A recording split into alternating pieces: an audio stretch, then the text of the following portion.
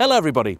Today on cars you may have forgot even existed, but you can actually still buy. I give you the Toyota Supra Mark V, also known as the A90. In the last few years, the Mark IV Supra has attained mythic status, with prices to match. In fact, a good example of a Supra is often more expensive than the equivalent Ferrari or Porsche of the day. And the buzz around the launch of this car was like very few others I've seen in recent years. However, it's fair to say that when this car was finally released, more than a few people were left just a little bit disappointed, because this car was not only co-developed with, but also built by BMW. Now that's not automatically a bad thing. It doesn't make it a bad car, but it doesn't make it a Toyota either. This car shares a production line in Austria with its Bavarian sibling, the BMW Z4. However, Toyota are keen to point out that their influence may not be so obvious because it came from very early on in the program's inception. They say that it was their idea that this should have the golden ratio of wheelbase to track of 1.55 that gives you optimum sporty handling. It's also very rigid. In fact, despite being made from aluminium, this is stiffer even than the Lexus LFA. Up front, you'll find an engine that seems like a perfect fit for a Supra. It's a 3-litre straight 6 with a twin-scroll turbocharger, making 335 horsepower and a very healthy 369 pound-foot of torque. That's about 500 newton meters. However, this is a BMW B58, more or less the exact same engine as you'd find in an M140i. But yet again, Toyota say this is not by accident. This is because they had a hand in this engine's design from its very inception. They saw BMW's straight 6s and thought, yes, that's the perfect engine. However, the N55 was seen as just a little bit too unreliable for the Japanese. So they worked with BMW and made sure that this was built to not just German, but Japanese standards. That's why it has a closed deck block. And to be honest, it seems to have worked, because the B58 has become a very, very reliable engine and something of a tuner's favourite. So once again, I think actually this is acceptable. In many ways, this car I think is closer in spirit to the Mark IV Supra than people give it credit for. After all, that car also had an engine that wasn't particularly keen on revs, but had plenty of low-down grunt and mid-range power. That also sold in large numbers with automatic gearboxes, here the only option with the 3-litre, and the car's reputation really came from the tuning scene, and Toyota have certainly not forgotten them. To give you an example, all these fake vents all over the car, well, they've been designed explicitly that when you start pushing the car's power, you can open them up and they'll actually work. Inside, you'll find a steering wheel with a rim that's just a little bit thinner than the one BMW use. The centre of gravity is lower even than a GT86, despite having a straight 6 and not a flat 4. The engine bay is also deliberately big enough to be able to fit a 2JZ in, and the engine as it comes has power figures that some suspect are just a little bit modest. However, the BMW influence does also shine through quite clearly. That interior, thin-rimmed wheel aside, is pure BMW parts bin, and not even the latest parts either. The suspension at the front is McPherson strut, typical BMW and not the superior double wishbone that Toyota are known to favour. Also, the proportions are just all wrong. This is clearly inspired by the FT1 concept car, and that looked absolutely gorgeous. This has many of the same lines, but the problem is the proportions are just wrong. Because this is built on a Z4 chassis, it has to be broadly Z4 shaped. It's too narrow, it's too tall, it just looks a bit off. This bonnet sits impossibly high, and from inside you feel like you're looking through a letterbox. We can quibble all day long as to how much of a real Toyota this actually is, but to tell you the truth, I don't very much care. All I'm interested in is whether it's actually any good to drive, and until today, I've never even sat in one of these.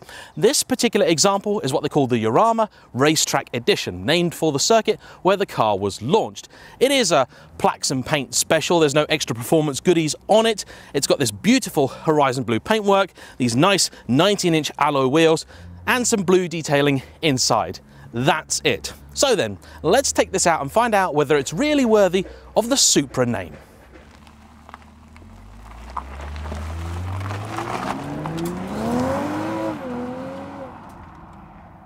It would appear that we are currently living in very very strange times. In many ways, this seems like a sort of second golden age for the Japanese car. However, things I don't think are playing out quite how the manufacturers expected. After all, who would have thought that Toyota would have at long last brought out the new Mark V Supra, only to have it totally trumped by a Yaris. Likewise, Honda now are just about to throw in the towel on the NSX. And the sad fact is that here in Europe, almost nobody noticed they actually stopped selling it 2 years ago. Meanwhile, a Civic Type R, you're currently going to pay a £10,000 to £15,000 premium to get.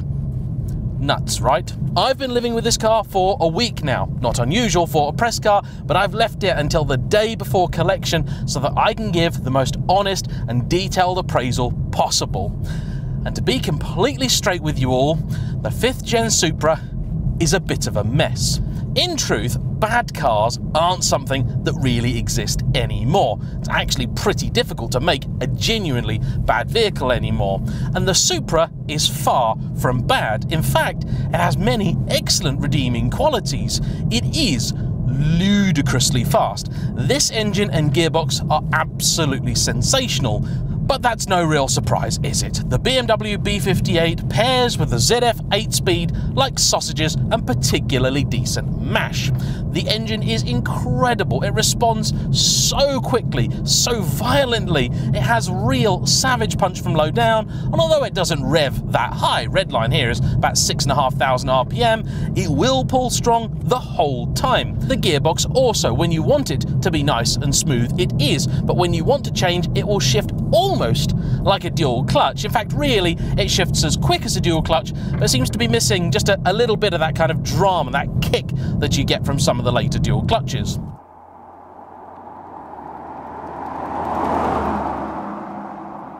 I have even averaged over 35 to the gallon for long periods of time while I've had this car. That's absolutely incredible. Even the looks have actually grown on me over time. And at £55,000, if you don't need the space, this makes an excellent alternative, I think, to a BMW M2. If you made me choose, I'd certainly have the Toyota over that car. However, there are a number of failings in this car, some rather small, some more significant, and it all feels a little bit un-Toyota, if I'm honest. And I would say over the last week, all of these little things have added up to create an experience that was some way short of the expectations I had for this car. It didn't really get off to a good start when I smashed my skull, squeezing myself through this porthole that Toyota call a door. Then, having spent quite a bit of time recently in a Porsche 944, I was absolutely shocked by the driving position and the visibility. The dash feels like it's somewhere up there. The windscreen is impossibly small, steeply raked, so it feels like you are somewhat imprisoned in this thing. Out the back, you've got a fairly small, although acceptable view, and over here actually is not so bad. There, forget about it. I'm also somewhat perplexed by the choice of calling this the Yarama Racetrack Edition. You have this horizon blue paintwork that I really like, even if it is suspiciously similar to BMW's Mazzano blue that you'll have certainly seen on the Z4. These great big wing mirrors are, I suppose, somewhat necessary to compensate for the poor visibility, but they're very Germanic in their styling, don't seem to fit with the rest of the car. I've got to say, over the time I've had it, the looks of the thing have actually grown on me to the point where I now say it's not a bad looking car. The proportions are still wrong. If this was 6 inches wider and about 2 inches lower, it would be sensational. But as it is, it just doesn't quite work. The interior also has been the source of quite a few of my frustrations because, yes, it's a BMW interior, but I assumed this would simply be the Z4's interior with Toyota badges, because that's what everyone said that it is. It's actually not. It is an interior made up of different BMW bits, but BMW bits from a different era and different cars. So this doesn't have, to give you an example, Android Auto. The Toyota Corolla Hybrid that I had before this car, which costs almost half as much, does. And you have to wonder, if you're going to go and pilfer a totally different BMW parts bin to what you would get in a Z4, why couldn't you have just put Toyota Toyota bits in here. They're perfectly good enough, they're very nice, and look, it's not a bad interior. In fact, it's very nicely made, the materials are quite nice, and for your 55 grand, it feels rather premium. I like the thinner rimmed steering wheel, it's a very nice piece of attention to detail, and yeah, it all works because it's basically iDrive, and iDrive is very good, but lacking stuff like Android Auto is just baffling, really, truly baffling. This dash in front of you in particular, if the sun's low, is actually almost impossible to read, which is not helpful. And I'm very disappointed that although this is a limited edition, normally those you think would have more toys than usual, but this doesn't even have the heads-up display you got on the A90 Supra Pro. That's a shame.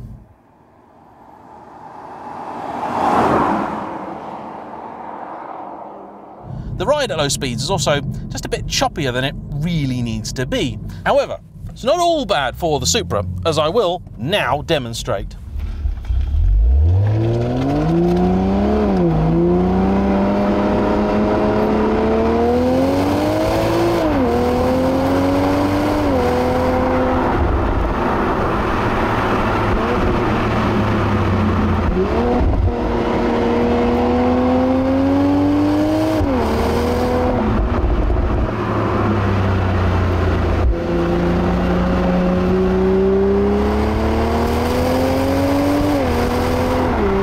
The thing feels ruddy fast, and it's certainly got plenty of grip. That mechanical limited slip differential gives you a real confidence, and you can push on maybe a little bit more than you know is wise, and the car always seems to have you. Traction control doesn't intervene, or if it does so in a very, very seamless way. I'm impressed with it. But there is a bit of an issue, and in some ways maybe it's not a problem. You see, this car will throw you into the seat. You'll work your way through the gears, and you're almost convinced that you must be doing the thick end of a ton. You then look down and find out you're actually doing about 70. Because it's geared so short, it's just a little bit disappointing in some ways. Does make a reasonable sound though. It's not quite BMW Z4. Toyota must have done something. This doesn't sound like a B58 to me. What does take quite some time to get used to, and I'm not sure that I have, is the steering. This has a turn-in not unlike a Ferrari F12, and that's not an especially good thing. This is ludicrously sensitive. I mean, the amount of steering input you need to turn is absolutely minuscule. This feels like a slightly overweight Ginetta. It's exacerbated, I'm sure, by the fact you are sat essentially over the rear axle, so everything is just that much more dramatic. But the first few miles in this car are not particularly easy or comfortable ones. It feels very, very unnecessary, the steering. And the worst bit is that it doesn't really have any feel. So in normal mode, it's super darty, agile, has no feedback. Then in sport mode, it's super darty, agile, has no feedback, but is really heavy.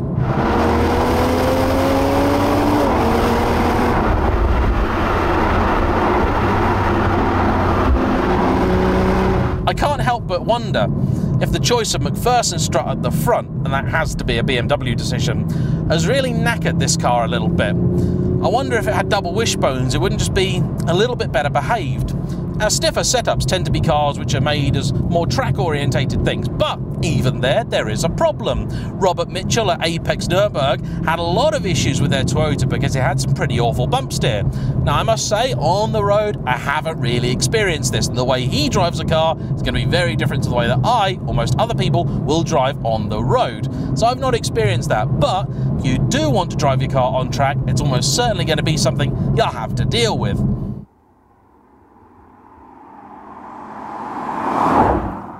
Now, some more nice things. Storage space is actually okay. The car itself is also very small, although because that bonnet line is so high and the corners drop away, it is somewhat difficult to place. Despite the fact it is relatively compact, it feels like you're really taking up all of the road. When you're on it, I would always suggest that you put this car in manual mode for a couple of reasons. First off, it's actually very nice, really responsive, and these paddles, although they're not particularly fancy, do the job well. Also, if you do leave the car in sport and drive, all it wants to do is just sit there at 4,000 RPM, and that gets quite tiring. And there's really no need for it because this engine has incredible punch from very low down. Let me give you a demonstration. So I'm in 5th gear now at 2,500 RPM, foot down, and we're off. And if you're revving a little bit more, the delay is even shorter. I moan about turbo lag in a lot of cars, but this really is up there with some of the best. Once you get it spinning, this thing's sensational, and it can put its power down no trouble at all. One of the stranger failings of this car is the seats, because I feel like I'm very much perched on them. They've got lots and lots of adjustment in them, but they feel like they're about an inch too narrow at least. If you adjust the bolsters on these, they're very odd because it doesn't feel like it's actually gripping me, it feels like it's trying to just push me out of the seat. The seat base also feels like it's far too small, so I'm sat more or less on the right side bolster, and after a long journey I can get just a little bit tiring. Got a bit of a 2 Series feel about it almost. The pedals are fairly light, the brakes not too heavily servoed, I maybe like them just a little bit less assisted, but they're not awful. Because of the design of the cabin, you do get a fair amount of road noise in here, but it's not as bad as some other cars I've experienced, so that's not really a negative point, more an observation. Perhaps my biggest gripe with this car, certainly as a daily driver, and I know this is odd, is the stereo. Now, when I got in this car, I noticed the fact that behind your head there are 2 fairly large, meaty looking subwoofers. Then in the door, you've got 2 speakers as well. Because this is a tiny cabin, it should be really, really easy to get some banging sounds in this car. But actually mediocre at best. And that's just unforgivable. I mean, how can you have big subs behind your head and have a system which is not very bassy at all? Even with the bass turned all the way up, it was okay. I'm sure there is an upgraded stereo, but really, it should be better as standard. Honestly, there's no excuse for poor sound in a cabin this small and a car this expensive, especially when you haven't even put Android Auto in it. I did Google about that, and it turns out that people argued, and some said actually you were going to get Android Auto for the 2021 Supra, so maybe it's coming soon, but really, why wasn't it there from day one, Toyota?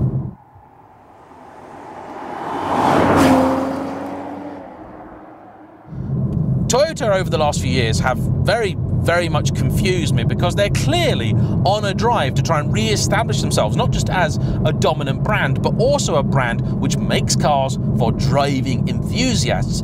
Their chair, Akio Toyoda, is a real proper petrol head, and probably one of the few people in the world in a position to actually make sure that we keep getting cars that we enjoy. Here's what I really don't get. Toyota decided to partner with BMW on this project, and the reasoning cited was the fact that if you were going to try and develop a car like this without some help, the numbers just weren't going to add up. And you know what? I can accept that. That's fine. They partnered with Subaru for the GT86, and I think generally that worked quite well. Yes, it was a somewhat flawed car, but still very much, obviously, a Toyota or a heavily Toyota-influenced car. But with this, engine and gearbox aside, and the gearbox isn't really even BMW, I have absolutely no idea why you'd have chosen that company to partner with. Let's be honest here, if you're going to get one of the other kids at school to do your homework, you want one of the smart kids that's really good in that subject, don't you? I mean, you wouldn't get me to do your PE homework, would you? Come on.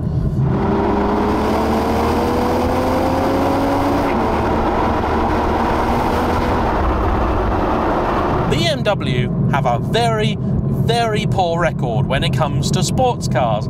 I don't believe to date they've actually made one that was successful. And the problem with this car is that as much as Toyota might try and say to me, no, we had a real hand in this, we've influenced so many things, I honestly don't really care what the car actually is. I care what it feels like, and it doesn't feel to me like a Toyota. Simply put, it's not good enough.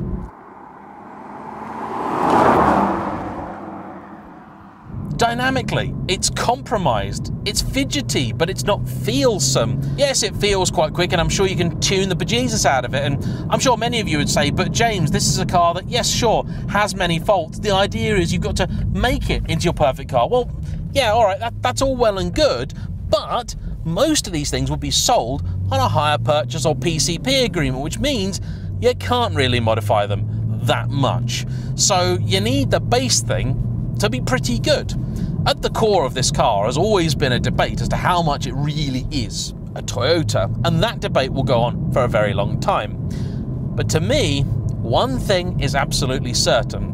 This, in my mind, is not a Supra. Now, I'd be usually one of the first people to tell the naysayers, well, sorry chappie, it is a Supra, that's what the badge on the back says. However, history tells me that a Supra, almost without fail, is a front-engined, 6-cylinder, often turbocharged, rear-wheel drive car, but with 2+2 seating, and often more of a GT bent rather than a sports car vibe. This is a strict 2-seater sports car. It's actually also a lot cheaper than the old Supra was. There is, though, another sports car from the recent past which had a very cool, swoopy looking design, a short wheelbase, fidgety handling, a double bubble roof, a 6-cylinder engine, and was something of a missed opportunity. That was the BMW Z4M Coupe. And I can't help but feel that Toyota have been a little bit conned here, and BMW have managed to get them to pay for a second Z4 Coupe, because that is precisely what this feels like. Like I said at the beginning, there are really no truly bad cars anymore. I'm sure they still exist, but they are very, very rare. Instead, what you find are cars that simply missed expectation. And this is probably one of the biggest examples of that I can think. With the GR Yaris, Toyota swung pretty hard, and it was well worth it. They hit a hell of a home run. But with this, they tried to play it, I think, a bit safe, and it backfired.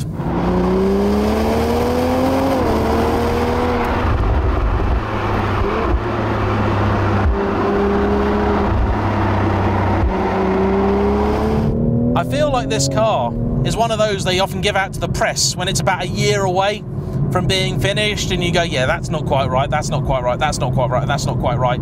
But then 9 months later, all of a sudden, everything just comes together and it really just works. This doesn't. In terms of missed hits, this is like a clip of someone trying to hit a baseball and swinging, accidentally knocking themselves on the floor, falling onto a landmine, exploding, and then having their entrails land in a sort of compromising and slightly funny way. I'm sure there are plenty of people out there for whom this would still be an excellent purchase. It is quick, it is tunable, it looks distinctive, it's quite rare, and when it wants to be, it is actually a lot of fun to drive. But for me, it's just not the complete package. If I was going to spend about £50,000 on a coupe, I'd probably find a lightly used Jaguar F-Type R, or, if you want to be brave, an Aston Martin V8 Vantage, and you've got a proper badge. No BMW bits in there, I think.